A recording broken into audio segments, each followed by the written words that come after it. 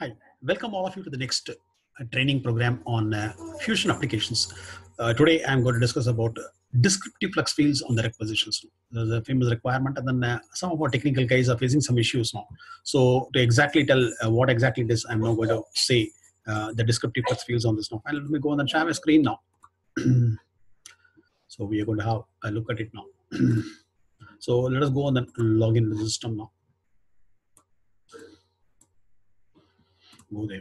And then I will now run this requirement now. It's manage percentage, requisition percentage, DESC percentage, and then enter it. So there's the one. This is the manager requisition descriptive flux field is the one. So I will now go there, click on it. So let us now see about how to create a requisition descriptive flux field for your end client actually. Go there, one. So here on the second, what happens? The requisition descriptive flux fields comes in three different areas now. One is the header level, one is the line level, and then one is the distribution level. So in ES we have what happens? These three things are also there. So I'll now select this one and then click on edit now. I'll go inside.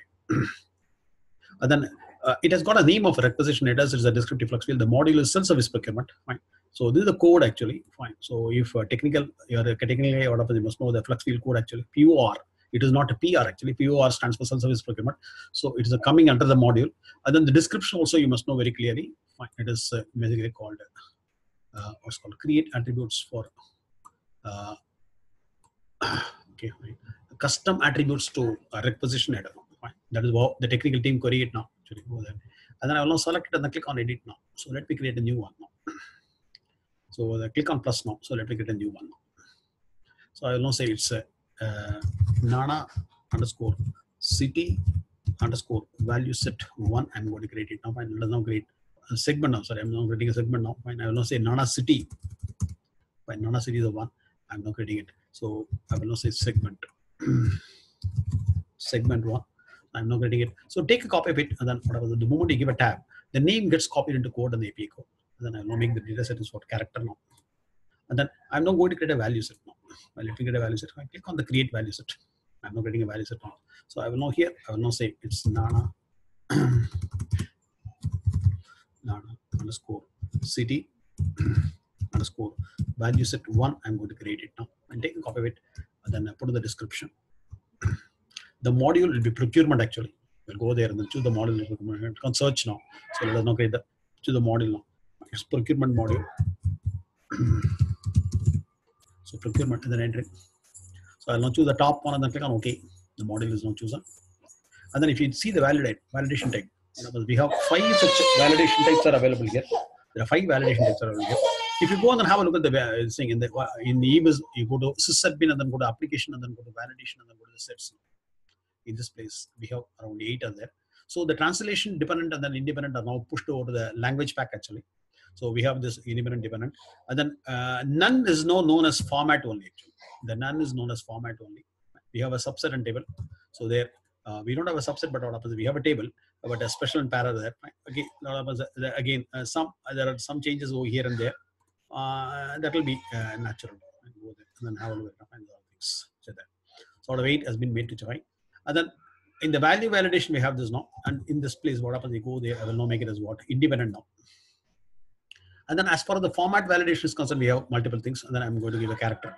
And then they have introduced one value subtype in this Fusion now. Fine, we don't have such a value type. We have only a validation type here. No subtypes available. That has been introduced over here now. Drop it down and then make it as a text now. And then apart from that, the remaining things are same. The maximum characters, I'm going to give it as 10 now. And then here also, we have the maximum characters, maximum size. All these things. The format validations are almost all the, all these things are there. Fine, click on it. And then I will now, the value set is now created. Click on save now. I will now click on save. Now I'm going to give a values for this. I click on manage values now. I click on manage values. I will now add values over here now. I click on plus. Let me add the values now. So Madras. I will now put it. And then click on save and close. And then click on plus now. And I will now put Bombay. I go there. Click on save and close. So whatever values you're given, it will be coming over here now. I go there. So 2 values we are given. So if you give a search, whatever values are there, it will be coming over here. The Madras and Bombay are coming. I click on save and close, by which what happened? The value set is now created. So the value sets, the values have been created, and then it is all done now. The manage values is also done. And afterwards, whatever you give a save and close, it comes to the main screen. So once when it comes to the main screen, the value set which has been recently created will be getting populated over here now on the validation area. And then here I will now say default value, I will now make it as a constant. And then there I will now give a value of what? Madras. Fine, go there. And then I can even give a prompt to this now. Fine. You know, putting the segment on, fine. I will now say enter city of residence. So I'm putting some value. So that will be basically getting prompted whenever in the requisition field when they want to use it to prompt. And that will be register values. The display size I will now reduce it to 25 characters now. Fine. So we can even reduce it. And then height, everything, we can adjust everything now. Fine, it's all done now. So it is what enter your city of residence is the prompt which is now going to come up. Fine. Click on save and close, by which whatever the segment is now completed now. Now what happens? There is a small bug here. So here what you have to do is we have to change a small description. Fine, there is a small bug. So the description has to be changed actually in the previous one. I will now remove the dot. And there are multiple dots are there. So that itself is a change. Fine, I will remove 2 dots. And this bug will be getting rectified in release 13, I think. In release 12, we are still having the bug now. So click on save and close, by which it is not done. Now we go there and then we are going to deploy it. If I click on deploy. So once when it is deployed, we have to log out and log in to see the changes getting affected as such. So it's now fully deployed. Click on OK, and you can see the deployment tick mark also coming up over here now. I click on done, and then let me log out and log in now. And click on done, and then come out of it, and then so totally come out, and then click on it, and then log in now. So click on sign out. So upon sign out and sign in, the changes which you have made will be affected. And then when you are signing it out, always go via confirm button. And confirm button is a must now. Then only what happens, it will be a proper shutdown actually. And then go there. And then let us now again go there, K50 underscore EMP1. So let me again log in into the systems of Oracle Fusion applications now. And then there, I will now go to the requisitions. So once when you log in, so we are coming inside now. We land up in the springboard now. In the springboard, you have on the procurement, below the procurement, we have the purchase requisition now. Click on the purchase. It is equivalent to a menu and a sub menu. So click on the purchase requisition sub menu, equivalent to EBIS basically.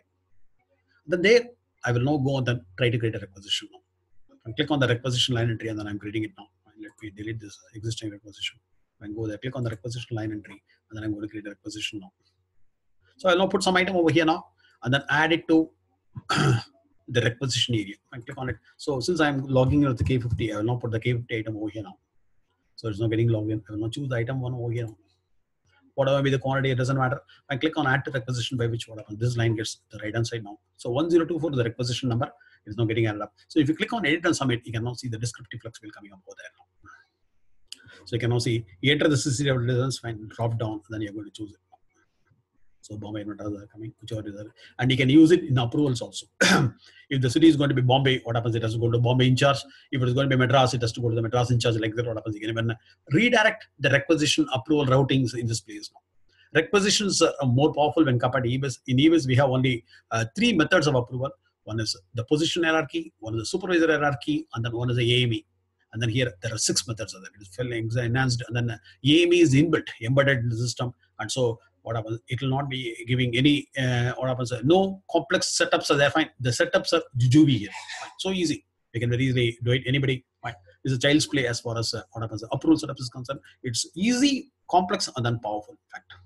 So that much of information is there. Fine. So this completes about how to create a descriptive flux field on a requisition actually in Fusion applications. Fine. So do join my training, and then what happens? I get benefited. I'm having I already implemented almost 2 projects on this Fusion procurement, and then I have around 20 years of domain experience, and then I am a teacher for the past 10 years actually. I taught a lot of people, more than 2,000 people in the last 10 years on EBIS applications, supply chain management.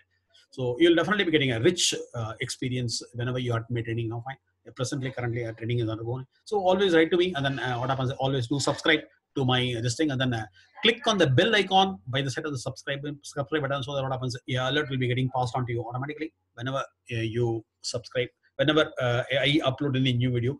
So whenever I'm having a new learnings, I will always be uploading it. And so what happens? You please do it, and then best wishes to all of you for a prosperous career in Fusion apps. Bye.